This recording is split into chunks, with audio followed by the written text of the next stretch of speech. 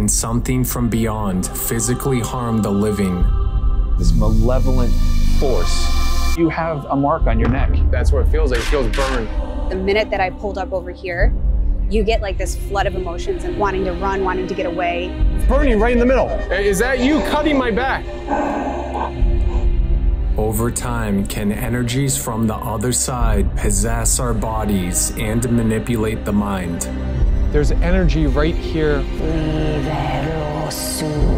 Overtake my body. It just goes next to you. How far will I have to go to seek the answers I'm looking for?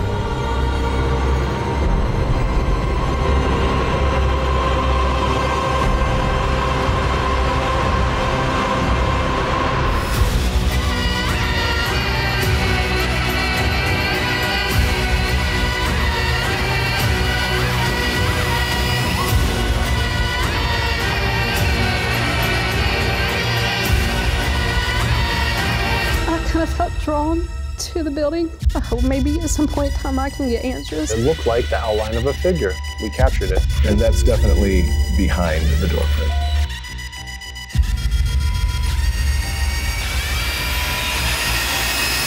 I was blown away by this discovery. This creepy arm almost looks alien-like, and the hand more human in spirit form. What is this entity, and how is it able to bend light within our reality? Thrill.